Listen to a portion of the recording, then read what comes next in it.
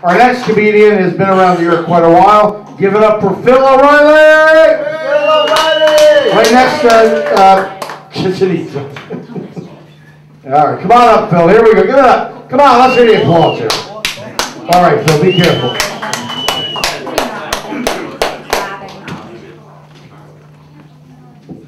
So, woke up to an erection.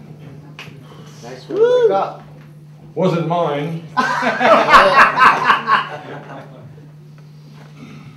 I wanted to come out to my parents. You know, I really wanted to come out to my parents, like at the holidays there, but they're dead.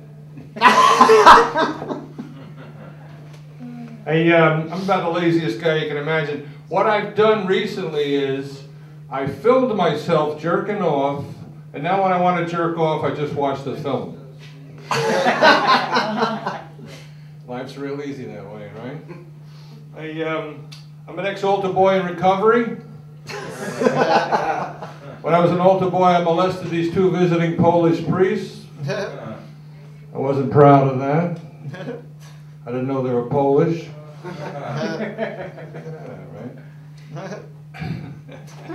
Tell you a little bit more about myself. I put out. I give it up. I like it rough. Anybody here likes it rough? Yeah. Likes my women's like I likes my deodorants. I like them old and spicy. So how old am I? I'll give you an idea how old I am. I started shopping at Old Navy, but then it was just called Navy. I'm married as old as that lady was that was here earlier. I'm married for 23 years myself. And my wife is Cuban. Says she's Cuban. I don't know. She could be from New Jersey. I don't know where she's from. The attractive thing was her beard. I really loved her beard. Beard on that woman, right? Yeah, terrific. And we have a daughter named Enemy Combatant. Yeah, the latest. I need a chair for this.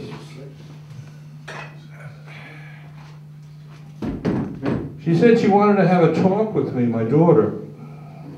So you know what that means, right? She's pregnant, right? What else could it be? Worse. She said she wasn't taking any more bubble baths with me.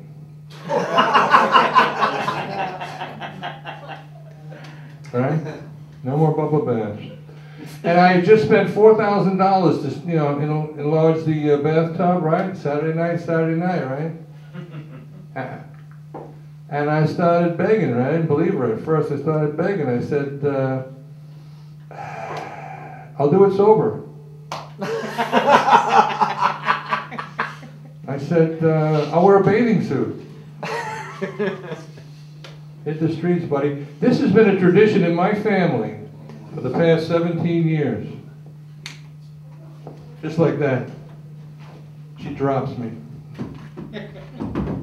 Any dog owners? Yeah. You got a dog? Yeah. What kind of dog? Brittany Spaniel. Brittany Spaniel. Anybody ever heard of that before? I never heard of that. I'm a dog owner. Brought my dog owner ID here. Oh, the baby. Hey, I couldn't pull you.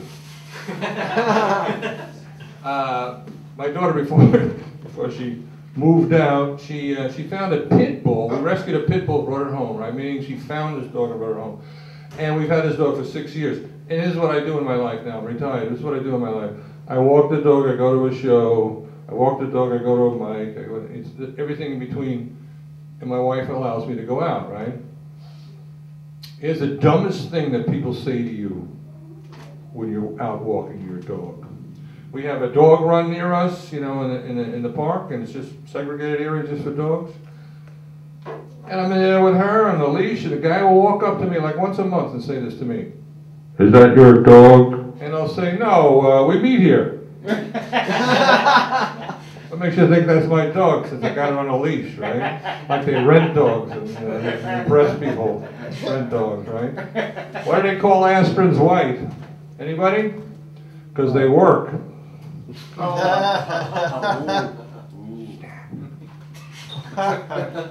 a liberal racist. Any liberal racist here? That's what a liberal racist does. Liberal racist listens to the liberal radio station, and I'm listening, and it said that no African Americans, no black people, also known as African Americans, no black people are going to our national parks. None. I looked at my wife and I said, "Hey, road trip!"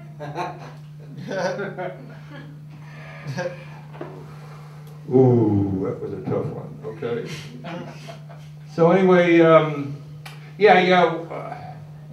I used to be a chauffeur. I got a blood clot in my leg, and I had to quit work.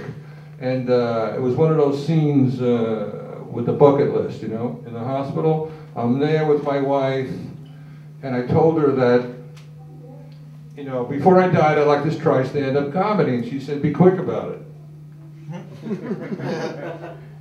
You know, and at that time, we were married at least 15 years, and I never brought the subject up. You know, it was always like in the back of my mind, like, you know, wearing women's clothing and latent homosexual tendencies and all this stuff.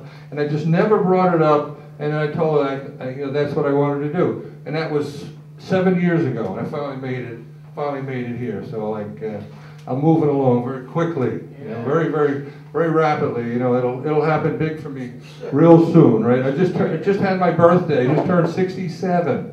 67, right? So I'm just, you know, I'm paying everything with a credit card, because, you know, in a month I might be dead. I don't know, right? You know, last time I came dust. I mean, you know, it's not going to last that much longer. I'll be out of here, right? So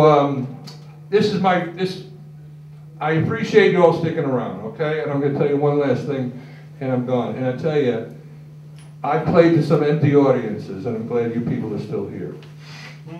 I'm watching the Oscars with my wife, and I had a revelation. You know, there was this big theory about those actresses that won the Oscar and then had gotten divorced. You know, there's a whole slew of them, right? And I'm watching that with her, and I went over the litany of the names, right? I said, well, what's her name? Halle Berry won the Oscar and got divorced, and Hilary Swank won twice and she got divorced. Reese Witherspoon won, she got divorced, and now Sandra Bullock won and she got divorced. And I said to my wife, do you ever think about taking acting lessons? I'm out of here. Thank you. Thanks for sticking around. All right.